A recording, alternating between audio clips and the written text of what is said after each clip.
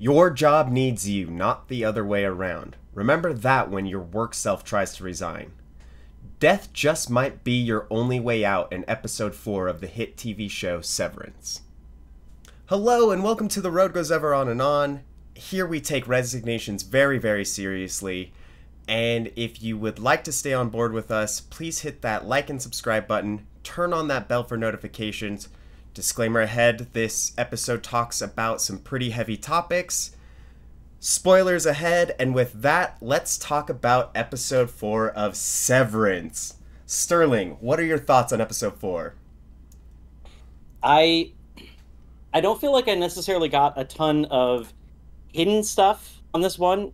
So I don't necessarily feel like I got a ton of hidden stuff on this one, but I did find a lot of kind of interesting questions that this is raising. The previous episodes, I feel like it did a good job of giving us questions, but also giving us answers. I feel like this one was a little bit slower paced. Yes. Which was great. It's setting up some stuff, but it was giving us more questions than it was necessarily giving us answers. And I think getting us some good setup for episodes to come. What did you think? You know, same thing. I did think this was a little bit slower, like you were saying, but I feel like there was a lot of good character moments as well in this episode. You know, I feel like we saw a lot of, you know, almost like inner battles for characters, like Helly basically fighting herself on the outside, Mark fighting whether he's a rule follower to not get into the break room or if he is, you know, a rebel and like what that looks like. I feel like we saw a lot of that in this episode. Interesting that you say Helly fighting herself, because if somebody in the audience doesn't watch our shorts, they may not have seen your latest short, which was about the fish. And I thought that was a brilliant discovery, because so a lot of the things that I found are things that anybody can find and anybody can see that significance. You know, you just need to watch the episode 10 times and write down a bunch of things and keep, you know, pausing, but anybody can figure it out. Your detail took insider information of understanding what type of fish that is and information about that fish. So will you repeat that briefly for anybody that didn't see it? Of course. So I had noticed that behind Mark, at Mark's house, he had a fish tank. And in that fish tank are betta fish. And betta fish are very aggressive. You cannot keep betta fish together in a tank, otherwise they will attack each other. Basically, he has 2 betta fish in a tank, and there is a line down the middle that shows that they are separated. And I had taken this as that, you know, is this a separation of Mark's work life and his outside life? And because of their aggressiveness towards each other, are they going to have a battle? And sure enough, Helly had a pretty big battle with herself. I did say that I thought Mark was going to have a battle with himself, which still might happen, but we definitely saw Helly have a conversation with her outside self, which is crazy. Right. And it does seem like the severance procedure may not be reversible because Petey died. Right. So it does kind of point towards only one can live. You know, like that was kind of something that was brought up earlier, you know, as far as like if you resign, you're effectively killing your innie. You don't get these memories back. You don't, this version of you that hates its life doesn't actually get out. Right. It just goes away. So it's a brilliant detail. Absolutely brilliant. Tiny detail. And like, who's going to catch that? And this show is littered with those. You know, kind of going to my short for anybody that didn't catch that. There is such brilliant details in there that you don't even notice. Like, it wasn't until I was looking for screenshots for thumbnails, you know, so I can possibly use this. And as I was looking at one of and I thought, like, the title sequence has great images in it, and it's not really giving anything away. By episode 2, you've seen the title sequence. So it's not really going to have any kind of spoilers on it. So it's like I can mine this for thumbnail information. And so I'm capturing screenshots, and I pause as I'm kind of looking at one to see the details, and that the fact that the one of them is moving forward, but as it moves forward, it's getting rid of its footprints in the snow. It's so tiny in there, and it's, I don't know. So some of these details I think are concrete hints where it's like they've planted seeds that will definitely pay off, and then some of these details, like the fish one, are more metaphorical, I think. Right. So it's interesting. I think that one is kind of metaphorical. I love that sequence because, like, that title sequence. But when I first saw it, I thought it was a little bit uncanny valley, because it's, like CGI, and so it was a little bit weird the first time I saw it. But I also liked the visuals. But it just grows on me every single time that I see it. Right. Same. I noticed this time. I've been watching it. I watch it every time because I'm looking for certain details in it that might give something away. One thing I noticed, which I don't know if it means anything, but we see a couple versions of Mark in there. So we see him wearing a suit or his pajamas. And whenever we see him wearing a suit, he's smiling happily, like he is enjoying himself. And every time we see him in the pajamas, he's looking concerned. So I wonder if, I'm sure it's like any Mark versus outside Mark, and maybe it's showing that outside Mark is going to figure out this mystery of inside Mark. Now, go ahead. The pajama version, by the way, also is wearing the key card, which only any Mark should have, because that is kept in the locker. So once he gets to the office, he goes to the locker, he goes ahead and grabs that key card, and that's what gives him access to the elevator, and I'm sure doors that he should have access to, because I think there are also, different job titles have different access. Like when he got his promotion, he was given a different key card. So he shouldn't, Jamie Mark shouldn't have the key card. He doesn't belong there. Like that elevator light is red. Like he doesn't belong. Right. So speaking of key cards, I feel like we saw a very in-depth look at, well, not in-depth, but we got a better idea of what optics and design looks like. And did you notice that their key cards are green? I did not notice that. So the Data Refinement, they have the blue key cards, and optics and design have green key cards. So, and we saw, which this is like probably the biggest question, when Irv went to go see Burt, and he opened up that room, and it seemed like there were 10, 15 people in optics and design. I mean, we saw a number like that, but let's pay attention to the fact that there are all of these poles. You can't see how far back it goes. It goes back farther than the camera could see. I could count about 13 poles deep. And each of these is like a station, that can, I don't know what you do there. Right. So it's at least 13 poles back. I believe it's farther back than that. Who knows where exactly we are in this room, but we do know that we see these two columns of poles. Right. The ones on the left-hand side are E, and the ones on the right-hand side are F. So we have at least A through F poles, that we see and to the left. And who knows if it continues on to G and other letters. This room is enormous, and I love the fact that they gave us that little detail to let us know, to have a an idea that it is larger than what we see from like that little frame. Right. They're great with details. I love it.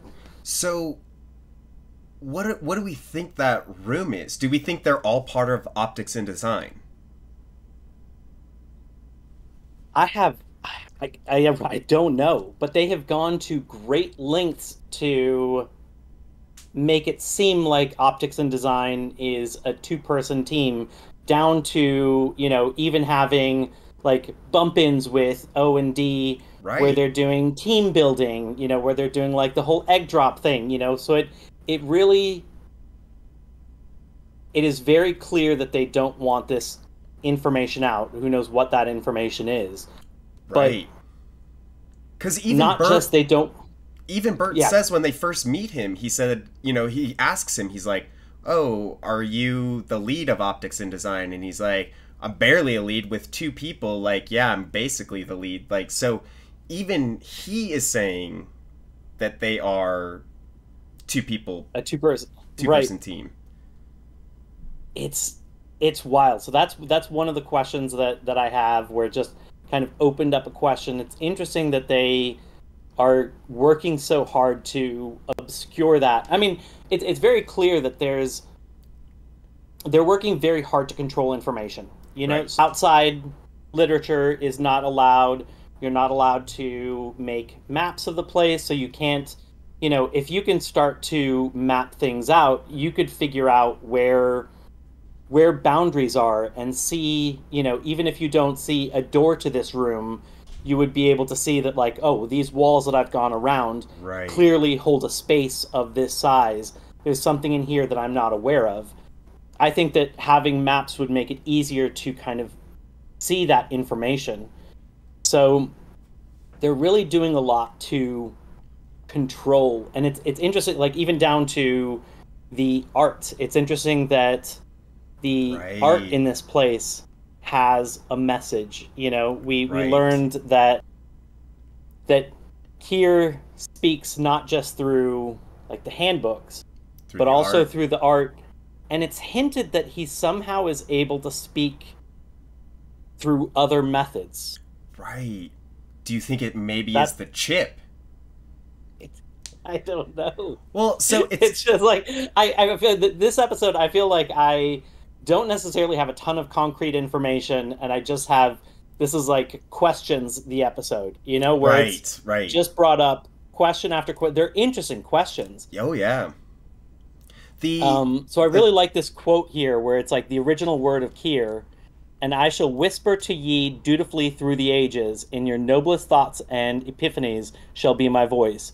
You are my mouth, and through ye I shall whisper on when I am 10 centuries demised. Irv says, I don't understand. Burt says he doesn't just speak to us through the handbook or the paintings, he finds other ways. I think it's interesting the part where it says, you are my mouth. Right. And through ye I will whisper on when I'm 10 centuries demised. Right. It seems like Kier still has so much impact. All of the long after his workers death. All of the workers are Horcruxes.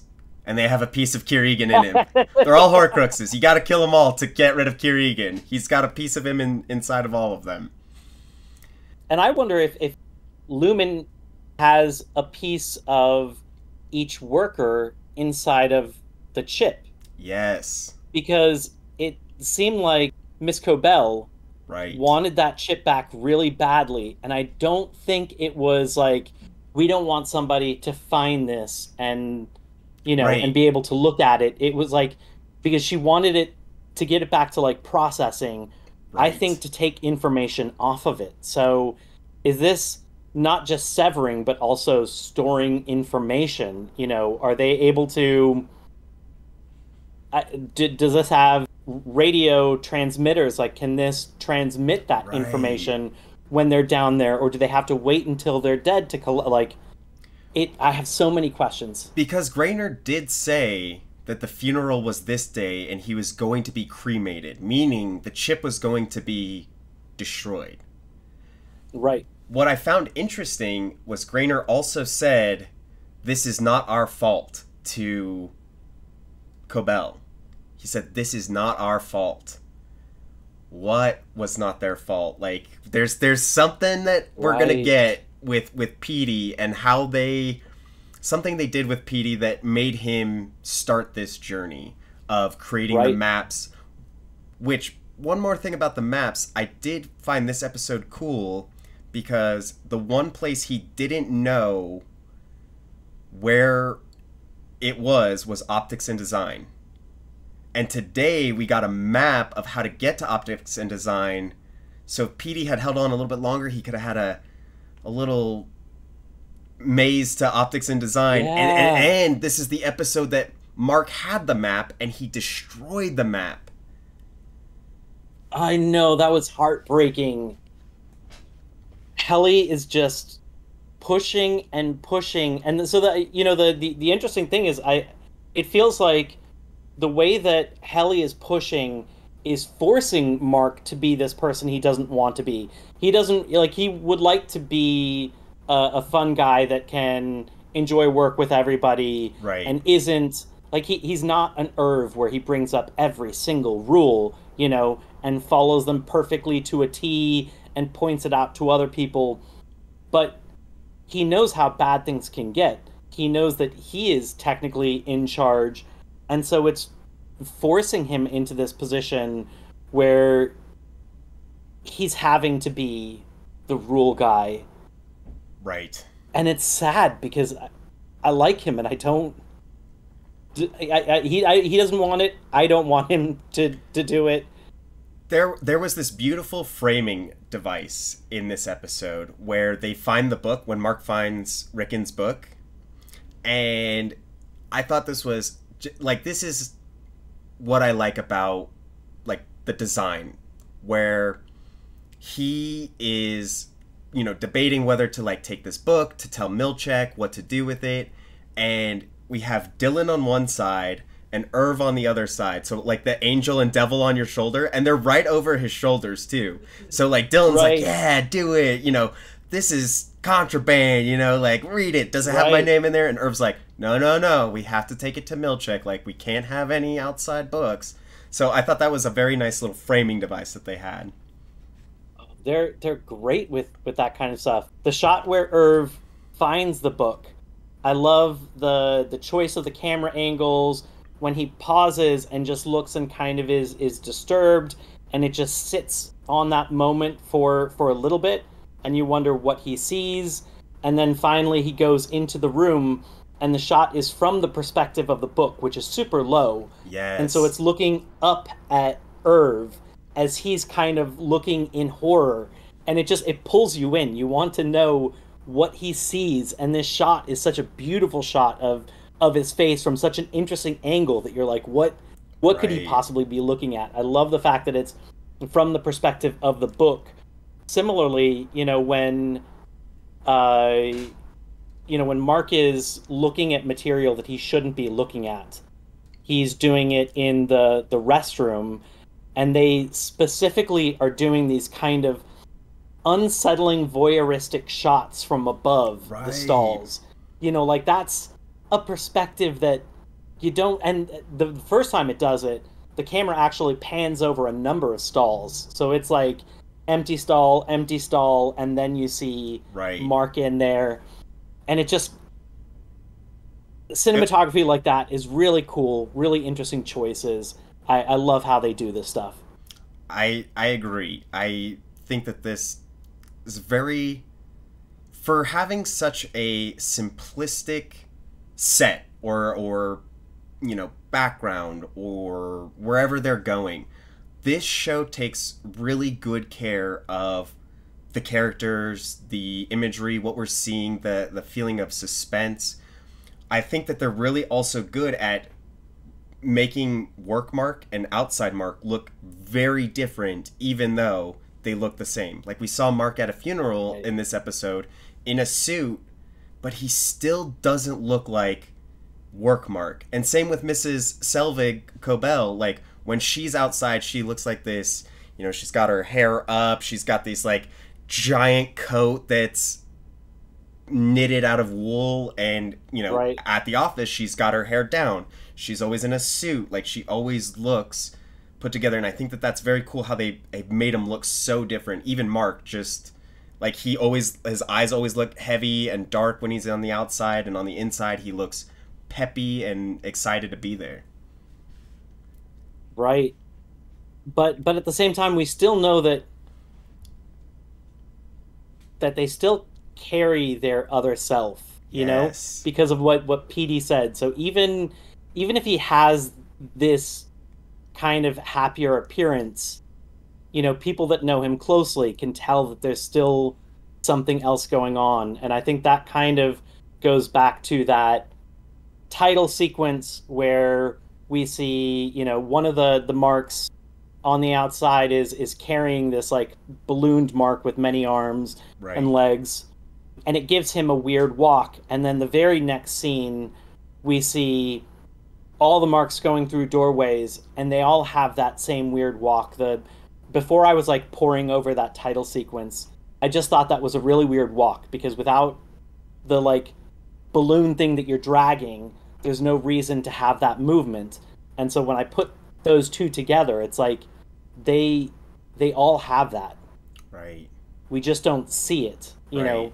And it's just like them being severed, where they they don't actually have the memories. We saw it in this episode. Yes, At the very end. I was just He gonna say. sculpted the tree. Right. It's in there. It's Yes. 100%. It's still there. They definitely carry it, even if they don't know Right. how to access it. And Mrs. Selvig was so brilliant with her choice of evil, but brilliant with her choice of like taking that candle that was Mark's wife's, So that's what I was gonna and then ask, because I putting it feel in there like, and burning it. well, so this is what I'm confused by, right? Because I don't remember her taking the candle. I remember her looking at the candle, but I don't remember her taking it. And didn't Mark look at that candle at one point? I think before her, Yes. he had looked at the candle. But it makes me think that he would look at that candle so he would know it would be missing. So I'm wondering if, like, she made multiple candles and they have one. I just, the fact that they had that candle was weird to me. I think she took it, because I remember her. I don't know if she put it in her bag like she did the book, but I did think I saw her like take it out and then close the box and put the box back. Okay. So it very much seemed like she wasn't putting the candle back, which to me insinuated that she took the candle. And then seeing it this time, I mean, with how bad his life is kind of crumbling on the outside, with like the crippling alcoholism, Right. who knows if I'm sure he would notice that it's missing, but I wouldn't be surprised if he just blamed drunk Mark, which almost is like a third Mark. That like, who knows Yes. what drunk Mark does? Like he probably wakes up from like blacked out sessions and doesn't Yeah. remember what he necessarily did at the end of the night, So you could argue that there are like three Marks. Right. Yeah. What about the therapist? Casey. Miss Casey. She's Miss Kate, exactly. She's another one of the ones like that's not a first name person. She's a last name person. So I think she might be one of the. Well, but Casey can be a first name, and it could just be. But it's Miss Casey. But it could. I know. I'm debating if she's severed or not. I'm sticking with my theory. If we use Mr. and Miss, then you're not severed. And it's not like Miss Coble even hides the fact that she's not severed, because she openly said, my mother was A carpenter. an atheist. Or an atheist, yeah. She says that on the inside, which is information that she shouldn't have if she's severed. Right. So that's showing that she isn't severed. She's probably lying about that information, but it that to me points that she is not severed, and she is not hiding that she's not severed. Right. I think we saw her look at the picture as she was saying I think it's the 9 or 12, parables of Egan. Yes. And she looks at that picture. Is she an Egan? Was she looking at her great-grandfather Egan? And she is trying to be the next CEO of Egan. It's a good question. I don't know. She's not.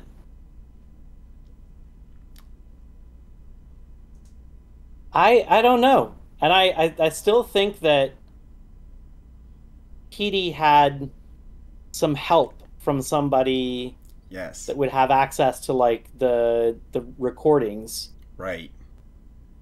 So I think that she could possibly be trying to help. I think somebody is. Somebody is. But there are so many like recording devices Right. that whoever it is would still have to play the part of, I'm doing what I'm supposed to be doing. So they would have to be very careful to not give up their cover. See, here's the thing.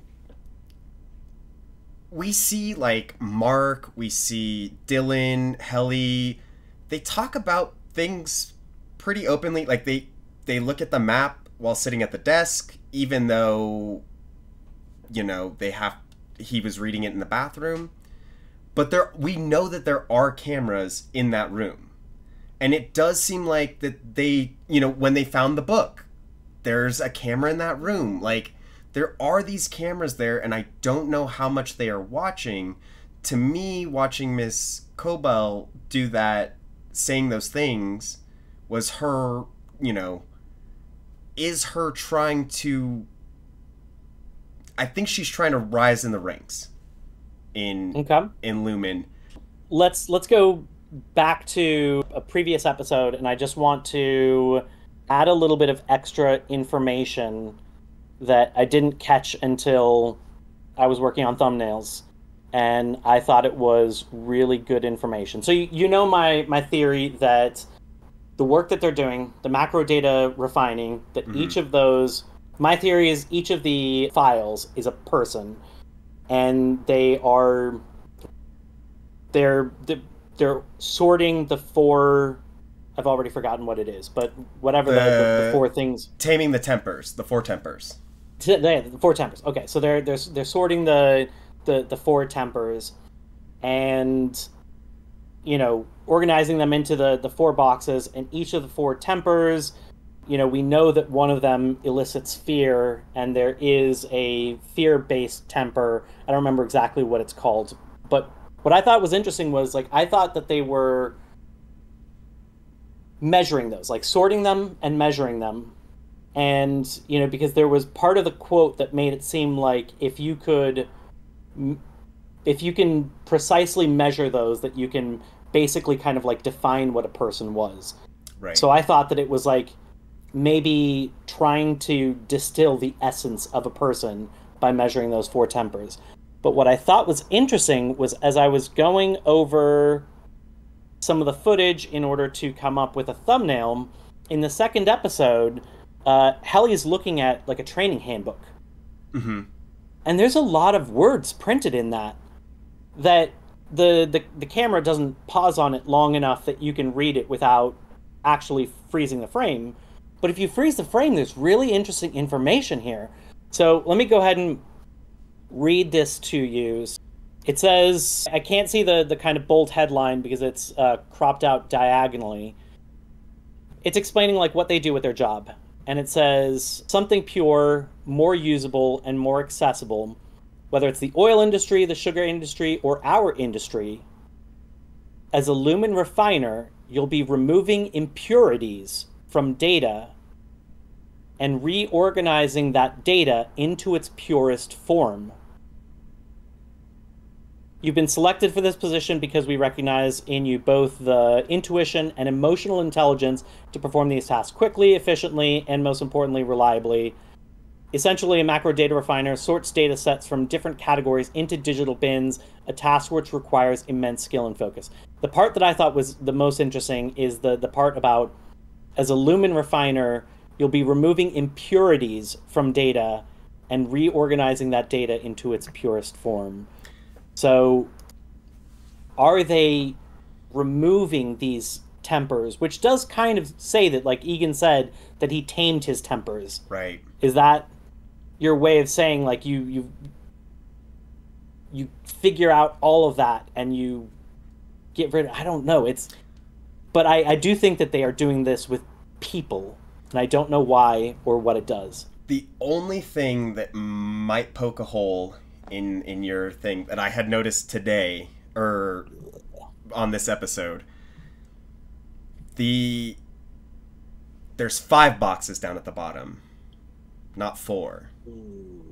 That's, I know, I saw that when I was watching the episode and I was like, oh, there's 5 boxes. There's 1 in the middle and there's 2 on each side. So I was like, so that, I like where that head's at. And maybe the 5th box is everything that's not the tempers. You know, so there's the 4 tempers and then everything that's not the tempers, and you're reorganizing it into the better thing. So I still think it has to do with the data refinement, and same with all 4 of the characters. You know, originally, though, I can't remember the 4 we talked about. There was like one, it was like the Malevolence or something, or that we didn't know who that was. And now I'm thinking more that was Helly. She's the one that's like fighting and being aggressive to get out of there. But, and, you know, we talked, I think Frolic was Dylan.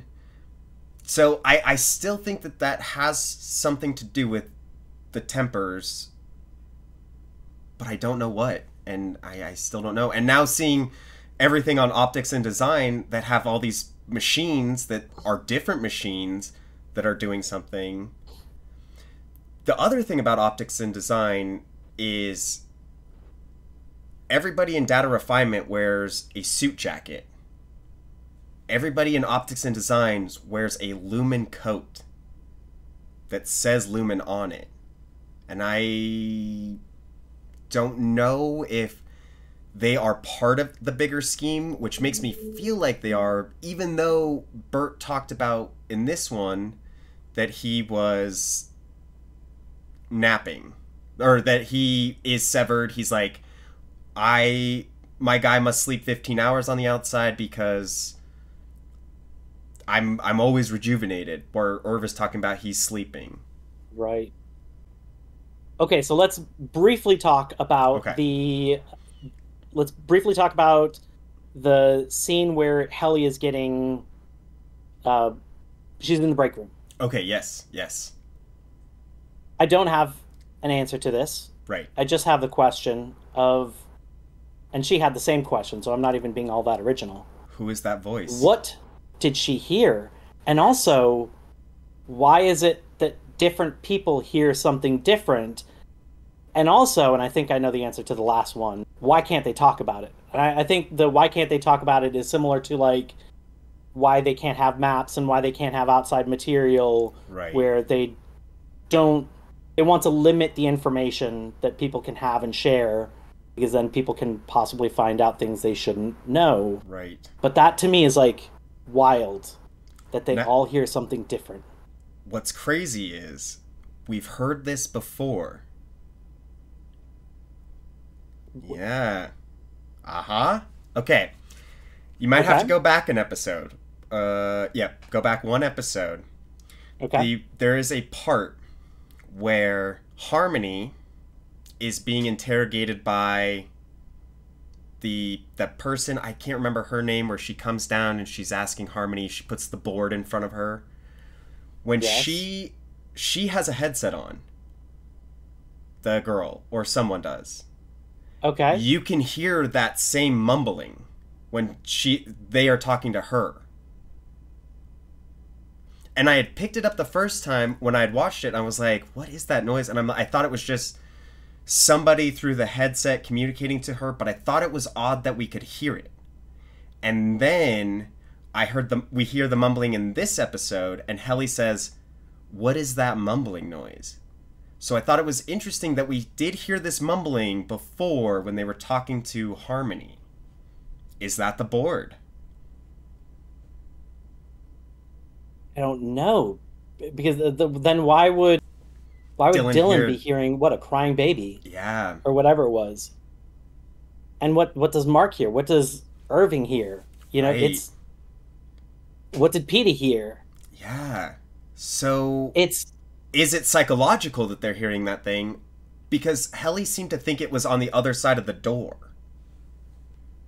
I think it's psychological. I think Okay. I think that's part of why Mr. Milchick has the headphones on, or Mr. Milchick is maybe he's getting piped in the board or somebody else, that's like, Right.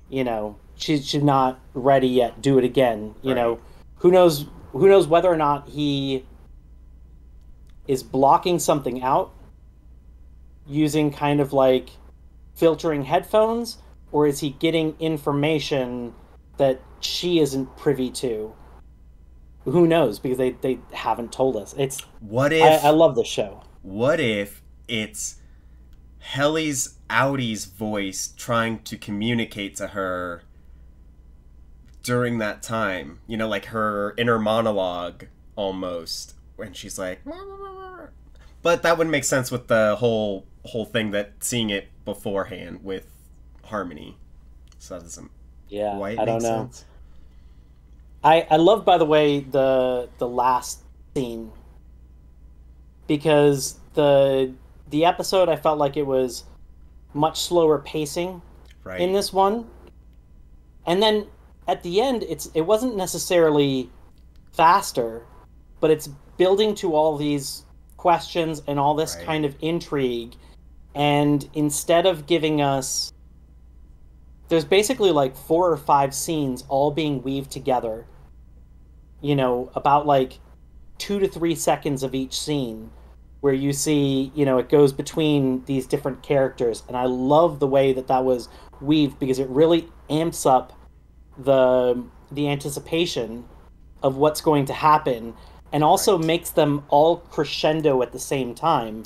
Instead of Yes. separating this into 5 scenes, and each one has its own little crescendo, and then we do the next one, and that one crescendos. Like, instead, I think it amplifies the wave, because they're all building at the same time, and they all Right. kind of crescendo at the same time. And I thought that was absolutely brilliant. Loved it. Hearing Dylan's voice over reading the book as he's spelling out destiny and what it means, and it's Right. cutting to each of the main players of what they're doing. We kind of don't know what Helly's doing yet. We have an idea Right. when we first see her. We see Mark sculpting the clay, but we don't know what he's going to sculpt. He starts sculpting the tree. Right. It was a very good ending to this a little bit slower episode, I thought. Even with this slower moment, I don't feel like it's a bad episode or a slow episode or a filler episode. Sometimes, shows will slow down in the middle. Sometimes it'll feel like they have filler. This didn't feel like that. It just didn't feel like it was action-packed. But it still, for me, was suspenseful and still made me want to... Yes.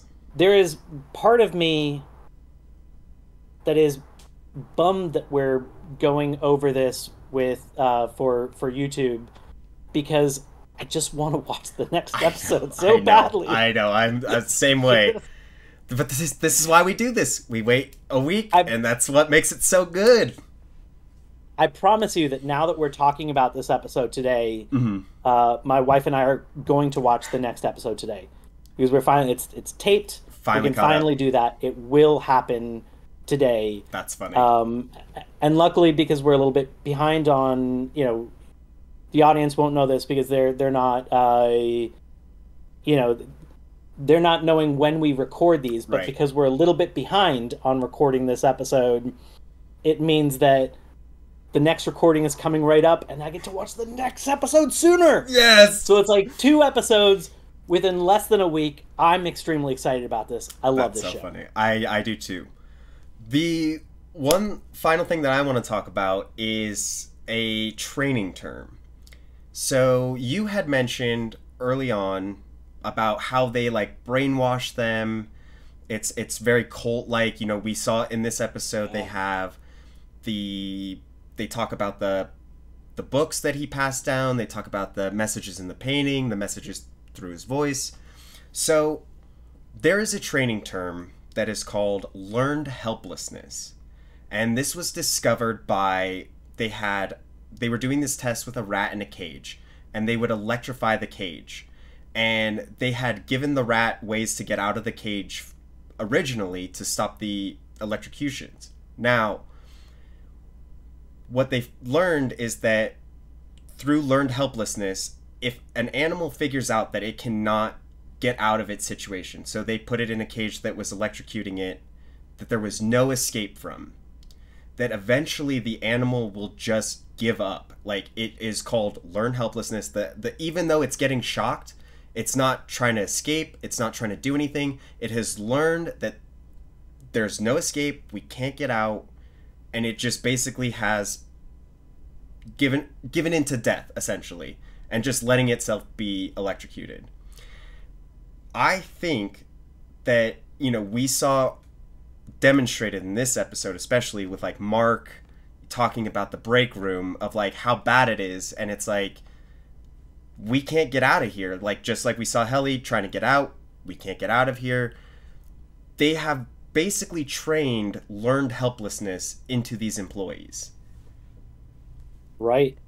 Which makes it a lot easier to manage it because, you know, I assume that they don't have too many employees coming in, like new employees coming in around the same time.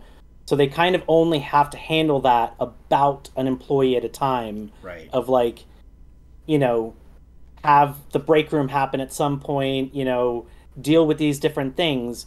And then once that person is broken, essentially, you know, once they've, you know, once that learned helplessness has happened, you don't have to worry about that one anymore. Right. Because I'm sure if they had a concerted plan, if they did some kind of like uprising, that they could maybe through mass figure out a way to game the system. Right. But they've just given up. And so because of that, you know, as individuals they've given up, and so they've lost the power that a group could possibly have. Right. Right. Yeah, even though Optics and Design has started a coup, and now seeing how many people there are in Optics and Design seems like that is a reasonable thing to happen.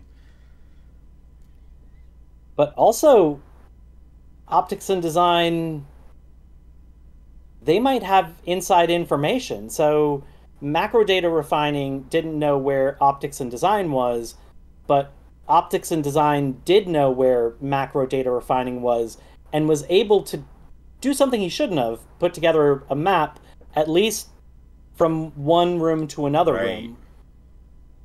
You know, so it seems like they've got some... I mean, if they're putting up art in the whole place, I guess they might have to have it kind of mapped out. I don't know. There's so many questions. Who makes this art, too? That's what I want to know. Who is making this art?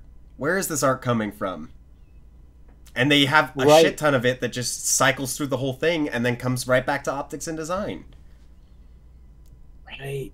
Man. And it's interesting, the art and its placement, like the one about, you know, the water of Kir or whatever, you know, being at the water fountain. Right. You know, that like he hydrates us to some extent. Right. It's everything is like programming, and it's wild. I am so excited about getting to the end of this season, and then not excited about waiting for season 2. I'm glad that it's less than a year because we didn't get into it in real time. Yep.